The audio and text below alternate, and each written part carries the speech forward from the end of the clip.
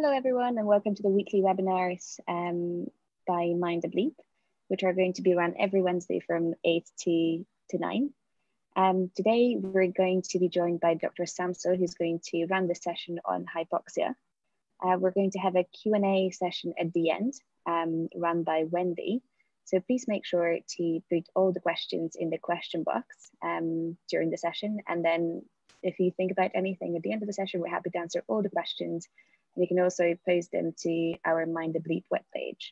The session is going to be recorded and we will send out the link for you to access the materials if you've registered at mindthebleep.com/webinar registration. And I'm going to put that link in the comments box in a second.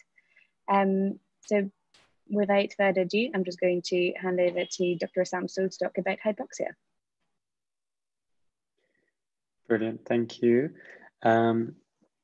So today's webinar will be on hypoxia, and we'll discuss a bit about the history, investigations, diagnosis and management, a bit about hypoxic emergencies, and just to introduce myself, I'm an F2 doctor working in the West Midlands. I've had a respiratory placement, so I know a little bit about hypoxia, and also just to add, make sure that you fill in the feedback forms at the end if you'd like a certificate for proof that you attended. You'll be provided with that. So let's crack on. If you've got any questions, you can post it throughout or at the end, and I'll ask questions throughout, and feel free to pop the answers into the chat box. So just to start with then, what we'll go through, like I mentioned, hypoxia, respiratory failure, a couple of chest x-rays, ABGs, and a few of my tips. Why are hypoxic emergencies important? I'm sure you'll know hypoxia is life-threatening, so we need to make sure that we are aware of what we can do and what to look out for. And don't be scared to put out an emergency peri-arrest call if you're really concerned about a patient and you don't know what to do, or they're deteriorating and you're not too sure and you need some help, basically. Okay, so ways it can present, here's a few different ways it can present, and things like agitation, you can read their saturations, and they have obvious difficulty in breathing can be signs of hypoxia. How you'd assess it, how you would always assess a patient, Dr. ABCDE approach, and just remember that with oxygen, hypoxia will kill before hypercapnia. So if you're worried about patients having low oxygen, make sure you start them on that 15-litre non-rebreathe mask to really pick that oxygen up. And then if you're thinking about them being a CO2 retainer, etc., which we'll discuss, you can always titrate the oxygen down afterwards as you feel appropriate. So a bit about airway, I'm sure you're all aware, head tilt and jaw thrust. So if someone's airway is compromised, these are what you do. You might use an adjunct like a nasopharyngeal airway or a Guidel. Things like noisy breathing, coughing, etc. These are all signs to be aware of. Now, I'm not sure if you've come across these patients, but there's patients who have tracheostomies and laryngectomies.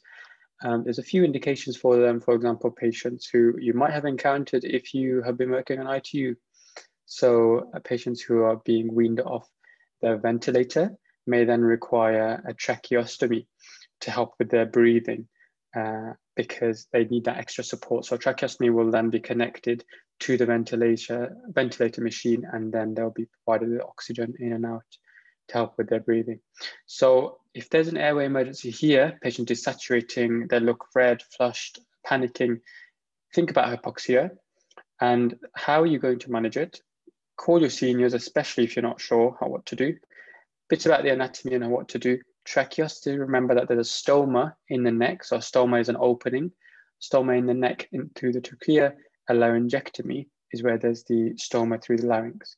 And just remember that in a tracheostomy patient, there is still a connection between the mouth and the windpipe, whereas and the lungs. Whereas in a laryngectomy, there is no connection between the mouth and the lungs. So if you're going to oxygenate a patient in a tracheostomy emergency, you'd oxygenate through the mouth and the stoma.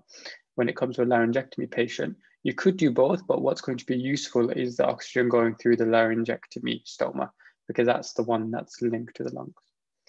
Okay. So just moving on then, breathing. Remember, position to provide oxygen, and examination. Examination is really, really important. So just having a quick overview on things. Remember your inspection, palpation, percussion, and auscultation. Some key things to look at. End of the bed, how are they? Are they using their accessory muscles, their intercostal muscles? Are they panting away? Are they now tired? Are they? Do they have a reduced respiratory effort? Make sure that you have a listen to both sides of the chest, and remember the lungs start off at the front of the chest, okay, and then they go posteriorly towards the back. So the lower lobes, you'd be better off listening to them at the back, particularly the bases. So you can hear for crepitations, crackles, hear for any wheezes, particularly if they're asthmatic or COPD, but hear for a wheeze. If they do, you may need to give them some nebulizers. That could be salbutamol, could be ipratropium. Sometimes saline nebs can help with secretions as well. Is there trachea central? Has there been a pneumothorax? And really important one, check the legs and the feet for peripheral edema. Could be a sign of fluid overload, in which case you really need to make sure you're checking these things.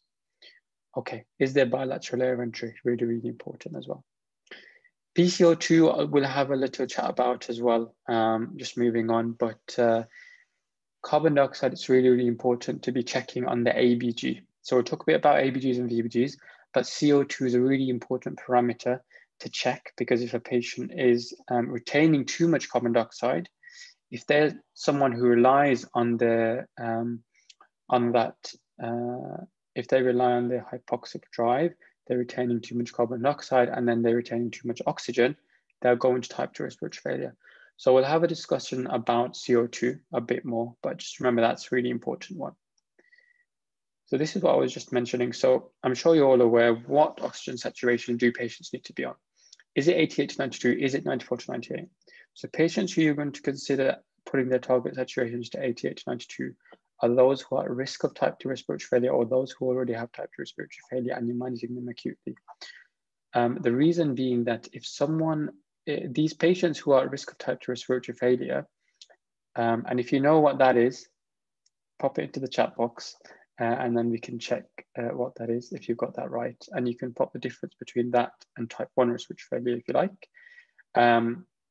Remember that patients might rely on their hypoxic drive to breathe if they've been retaining carbon dioxide for a long, long time.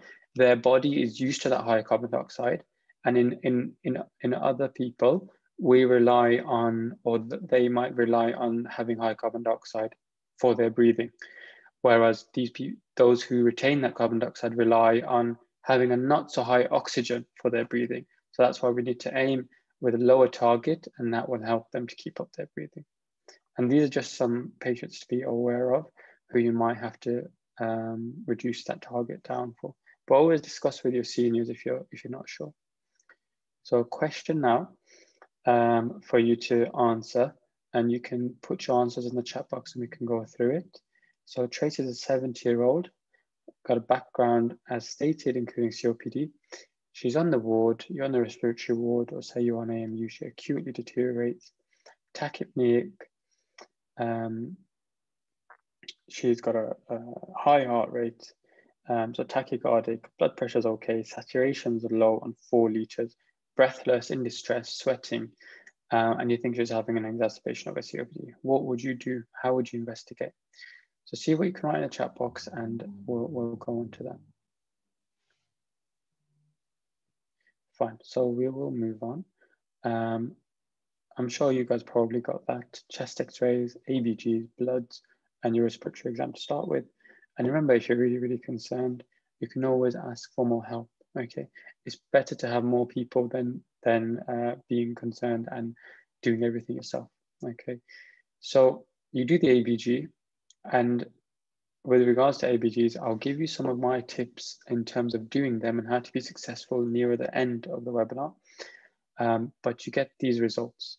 So which one out of the 4 do you think it is? Write it down in the chat box. You can do A, B, C, D, E, going from top to bottom, and then we can go through it. So in terms of normals, pH normal is 7.25 to 7.35. O2 you can think about as being greater than 11 is normal.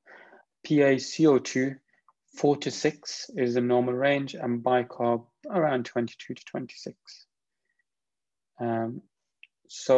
Let's move on to the answer. Type 2 respiratory failure plus respiratory acidosis. So well done for those who got that right. And even for thinking about it, if you guys are taking part in the questions and thinking about it on your feet, it'll be really good practice for you when it comes to real life and having to think on your feet. So it's a respiratory acidosis because them having a high carbon dioxide, I'll show you the acid-basic equation later on, but having that high carbon dioxide pushes that equation to the other side. They make more H+, and so they become more acidotic as a result. And it's because of that CO2. Bicarb's pretty normal, and we'll go through how that might change acutely and chronically. You also notice there's pedal edema. So edema in the feet, and it's up to the ankles. There's reduced air entry as well, as a raised GVP. Breath cells are diminished. So thinking about all of these things, how are you going to manage the patient? And let's just say that the patient was pyrexic as well. So pop a few things down and we can go through what you might do.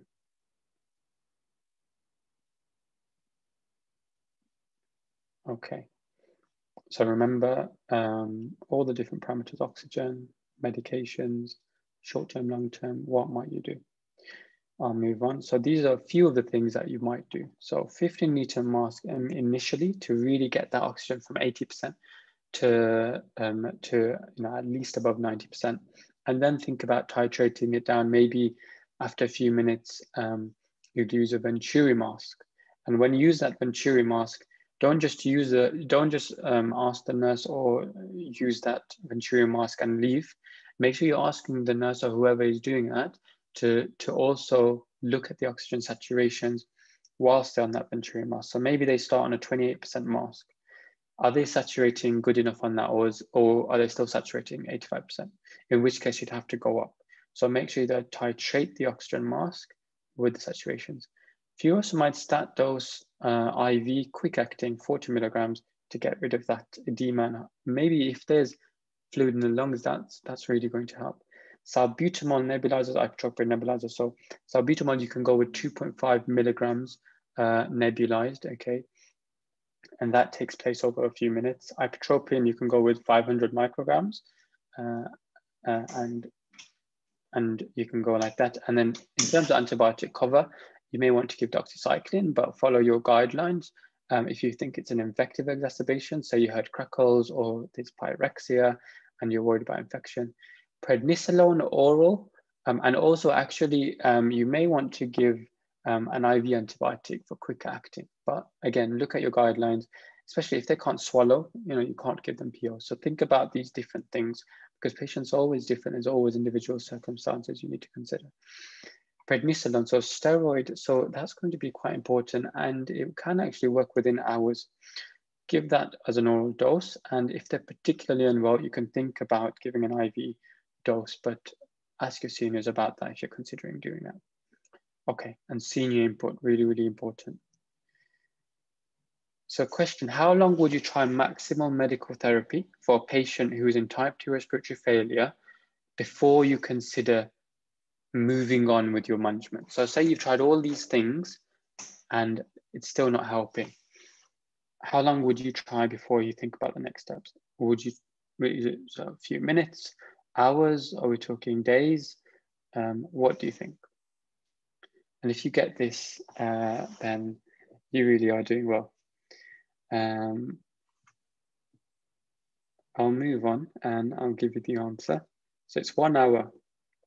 Really, really important. You have to try and sort the situation out in 1 hour as best as you can with the maximum medical therapy. So that might be back-to-back nebulizers. So you might give the salbutamol and ipratropium nebulizer once. You have a look at them, you reassess. They're not improving. You might give them another set of nebulizers and then another one. This is what back-to-back is. And then after 1 hour, if they're still not doing well, then you think about what we call NIV, which you may have heard of. It stands for non-invasive ventilation, which is BiPAP. So that's going to help them in type 2 respiratory failure because it gets rid of the carbon dioxide and also helps to oxygenate them. And particularly you would do that if the patient is still in type 2 respiratory failure with that respiratory acidosis and it's not resolving. Okay. So like mentioned, that's what NIV does. Now, in terms of examination findings, we can go through it tactically. So what are you hearing? Are you hearing anything? And are you hearing any crackles? So these are the different differentials. I won't go through each individual one, but some of the key ones to go through, I'll have a quick go at. So just a quick overview. You are going to have a future webinar on chest x-rays, but just a quick one. Just to remind you, remember Dr. ABCDE, so D for details, R for ripe, so rotation. Are the clavicles symmetrical in their size? Inspiration, can you see enough of the ribs? Picture, and then exposure. A, B, C, D, E, airway, breathing, circulation, diaphragm, and then everything else. This is just one technique, good news. And this is just an image of an X-ray anterior and posterior ribs, scapula, and so on and so forth. Now, what do you think is going on here? Type it in the chat box, and then we can go through it. So you have to look quite particular and type in what abnormality you think you can see, and then we can go through that. And again, if you get this, then you're doing very, very well. So see what you can find in this chest X-ray. I'll give you a few seconds. Remember, look at your airway, your breathing, circulation, diaphragm, and then everything else.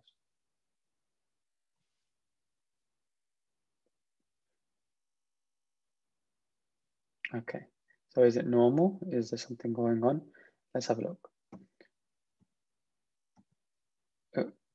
Right, so it's actually a case of retrocardiac pneumonia. So if you got that, really, really well done. So you can see there's small rounded airspace opacities. It's behind the heart. So what I found quite helpful is if you can't quite see it, it's sort of at the bottom of the heart where you can see the border between the heart and the diaphragm on the chest X-ray. And a way that you can help to look is if you're on PACS, which is a system a lot of, which you might use in your trust, invert the image, and then you may be able to see the opacities a bit more clearer. So that might be helpful. And just remember, look at the costophrenic angles, look at everything else. So well done if you got that. Let's crack on. What does this chest X-ray show?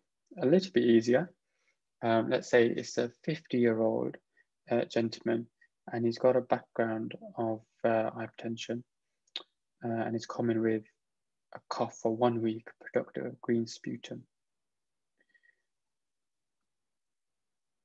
So these are your findings, and these are what the answers are.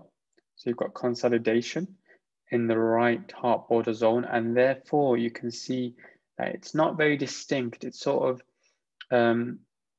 made it unclear, the right heart border, and that's because of the pneumonia going on there.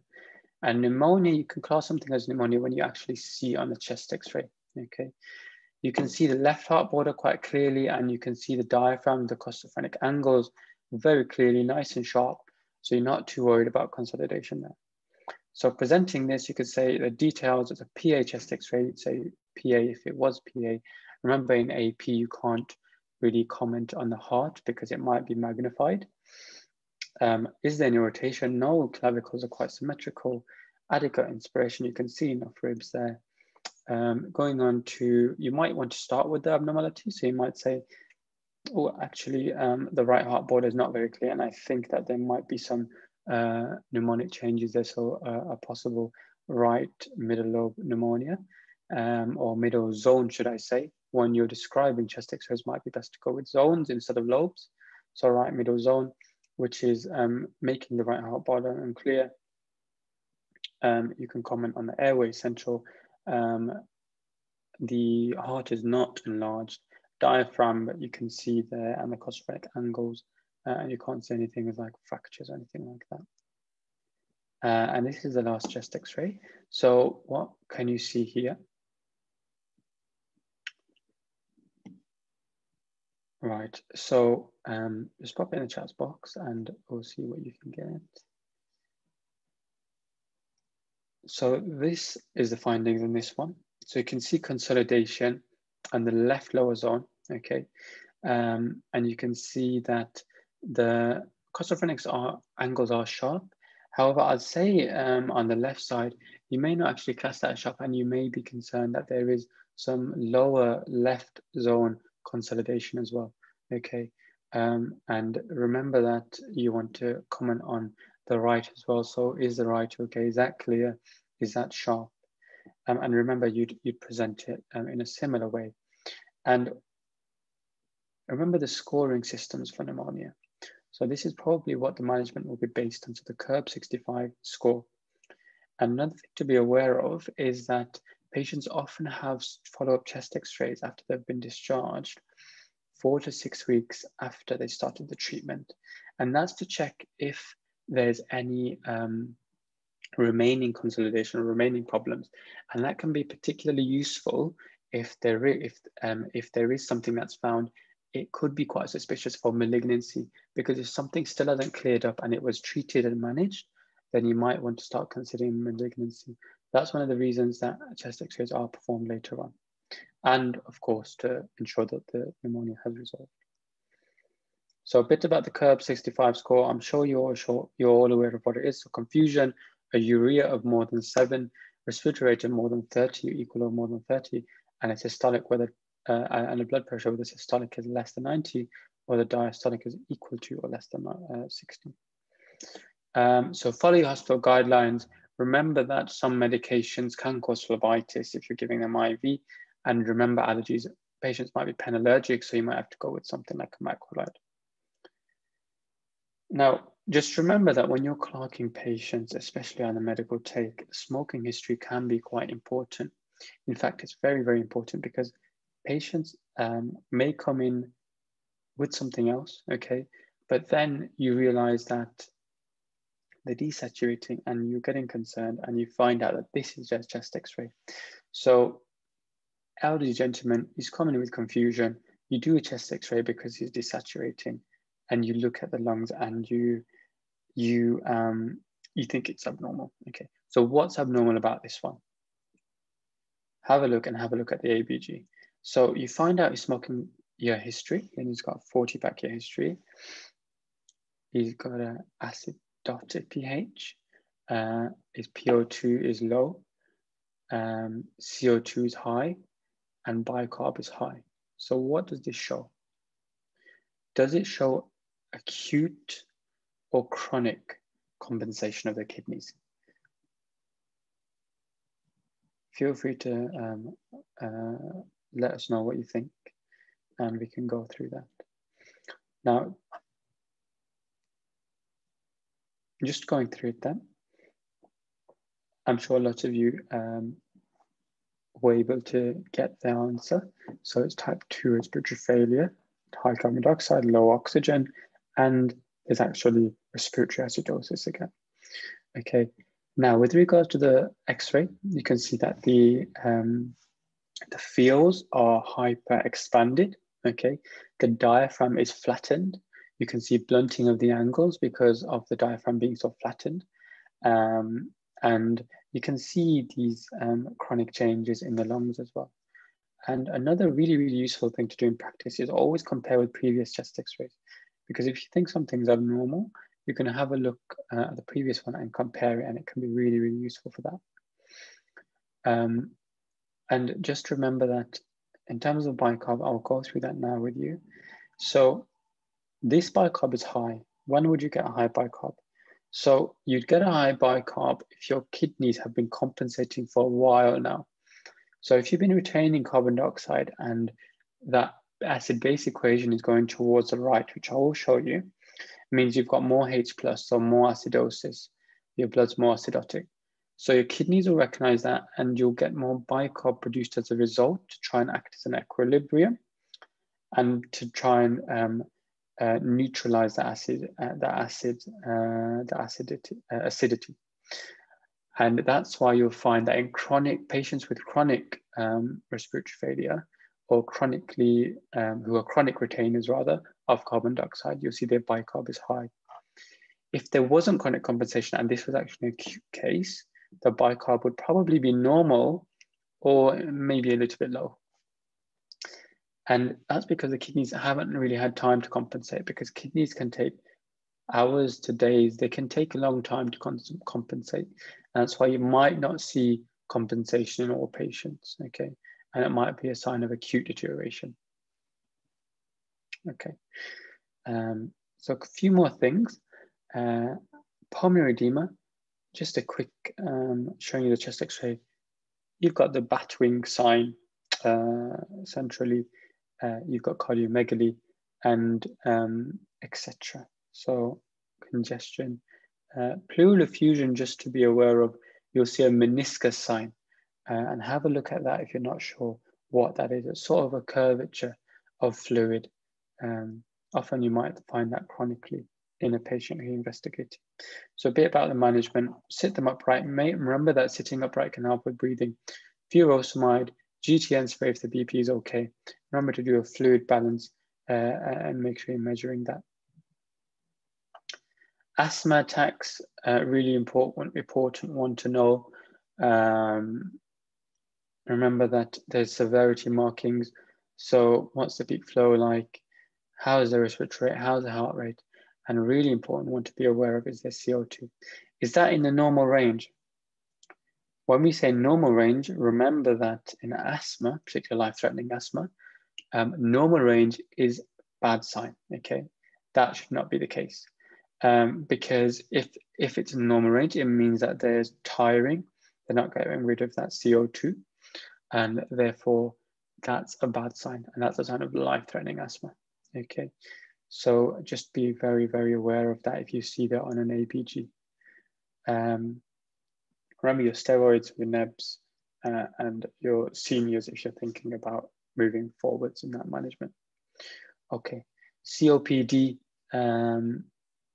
remember different differentials, how it might present, your investigations, and your management. So again, steroids, nebs, oxygen as you may need it, antibiotic cover if you think it's an infective exacerbation, etc.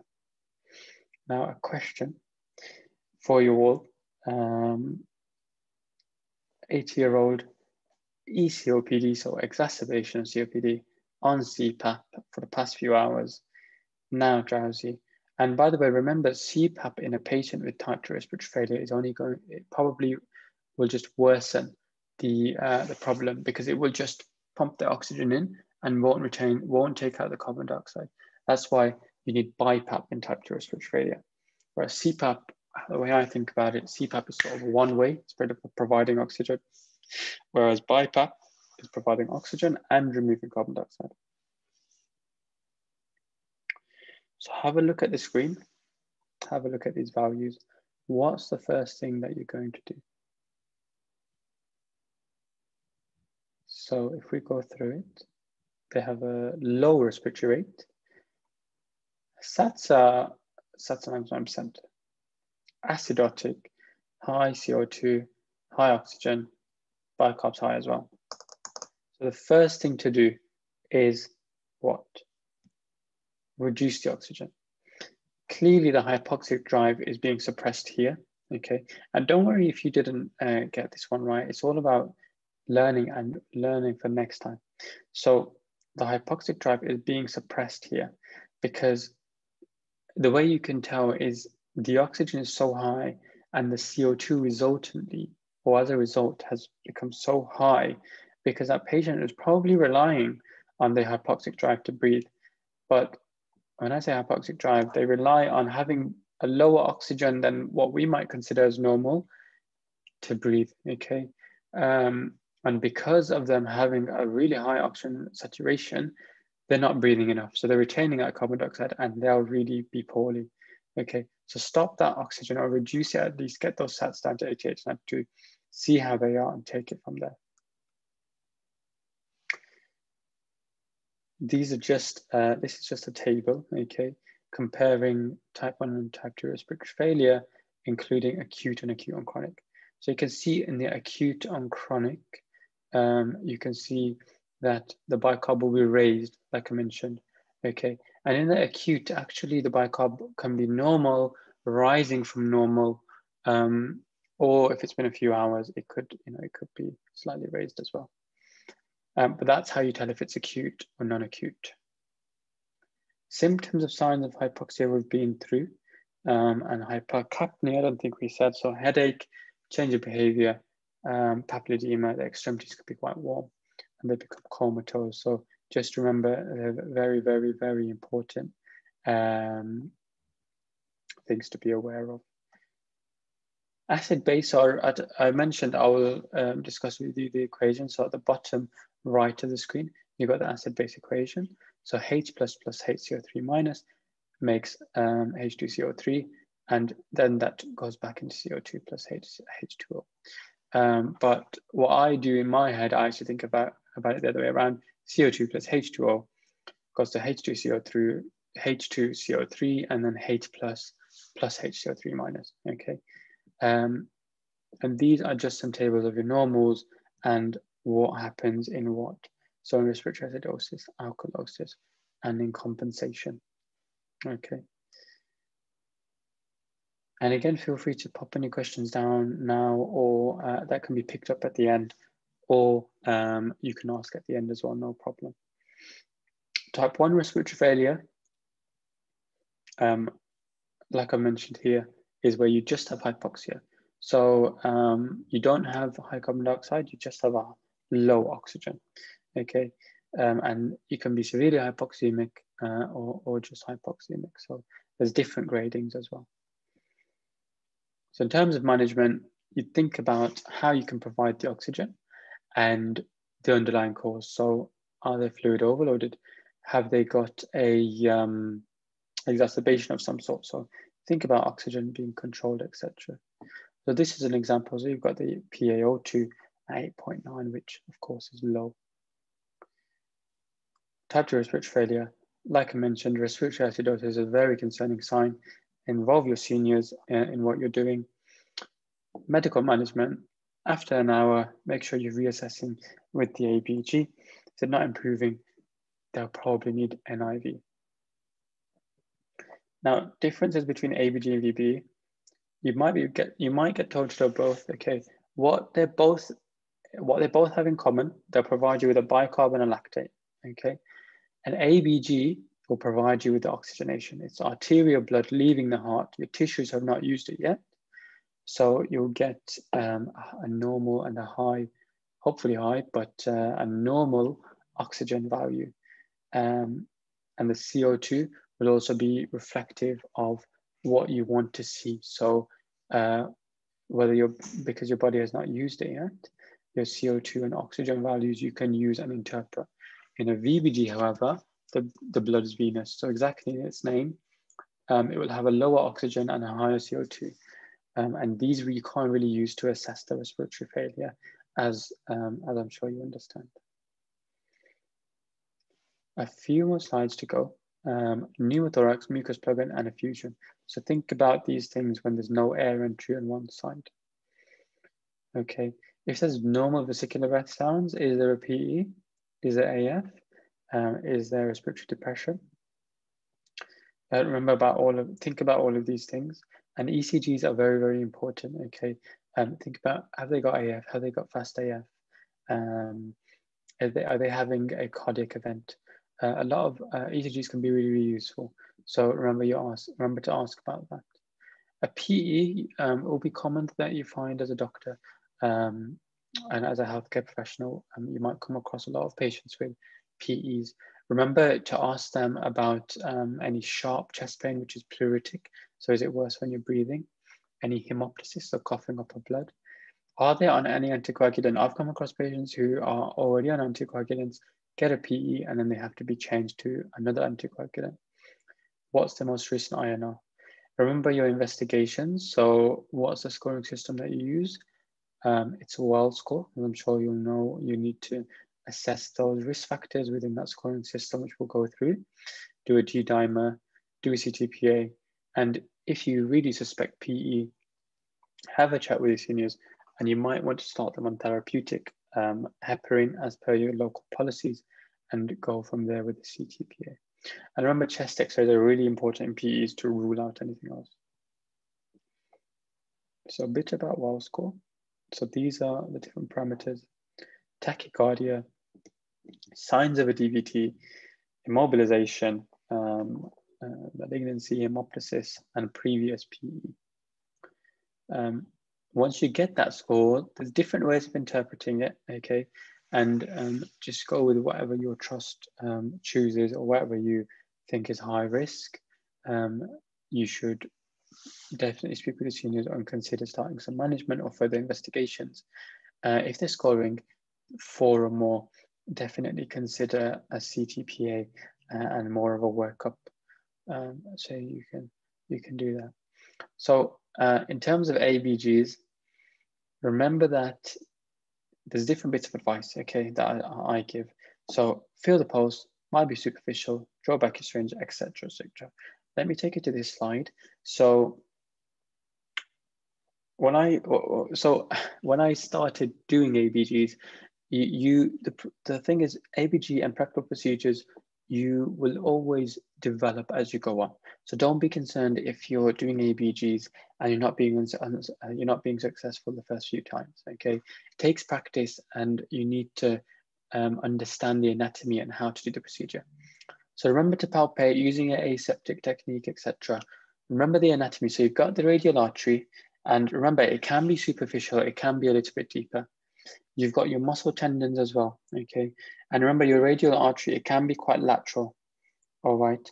And it can be quite high up as well in the forearm. So go with where you feel the pulse best, okay? You can use 2 fingers to feel, or 1 finger, and you then put your needle in, okay? Remember to do the test to check for radial and artery supply, and consenting and speaking with the patient, because this can be quite painful. Even though it can be quite quick, it can be quite painful. And remember that you're speaking to them the whole time to make them comfortable, okay? Go in at an angle that's best for the anatomy of that patient, okay? Some patients you might need to go quite a sharp angle, some patients you might not need to. So it really depends. And then with some syringes you might need to draw back first, some others you might not need to. Okay, so it's all based on these different tips and these different things you need to think about. When you get the blood, if it's shooting up automatically, probably arterial. And if it's of a lighter color, if it's darker, taking its time, might be mixed, might be venous. Run the gas. If the oxygenation is high, likely to be arterial. If it's low, likely to be venous. So these are the different things to be aware of. Coming towards the end now, okay. Further treatment, don't forget your circulation, disability, and exposure. If patient's really deteriorating, remember that you need to contact the next of kin, or part of the medical team can do that. Remember, hypoxia kills, so get that high flow oxygen as soon as you can. Venturi, and reassess, okay? Reassess with the treatment you give and see what's working and what isn't. Okay, so I hope that was useful for everyone. If you have a couple of minutes, and please scan the QR code, and I think the feedback will be posted in the chat box, so you can click on that link as well. Let us know what you think, and you can also get a certificate for attendance that, if you're junior doctors, whatever stage you're at, you can add to your portfolios to show that you've attended this teaching. And just a big thank you to everybody. I hope that was useful. Any questions, please pop them on the chat box and we can get right to them.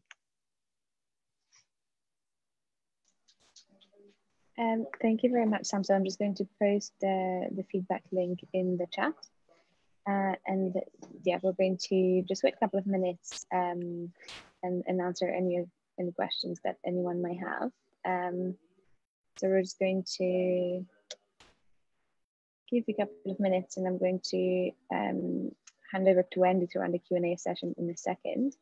But just wanted to remind everyone, please join us next week for another session run by Dr. Lizzie.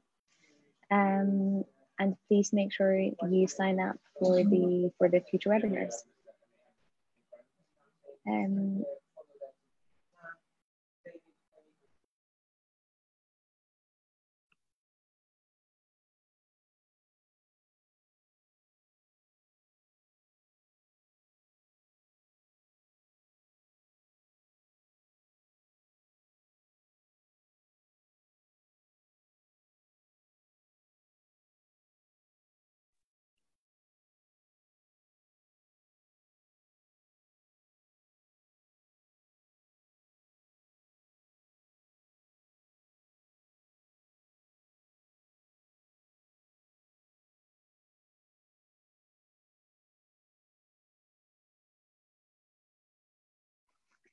Have we got any questions? No, not so far, but if you guys have any questions, pop it in the Facebook chat and I can read them out. It'd be really useful, and Samsul can answer anything you need. But thank you. Obviously, if you can think of any later on, you can always post it on the YouTube channel as well and ask your questions over there.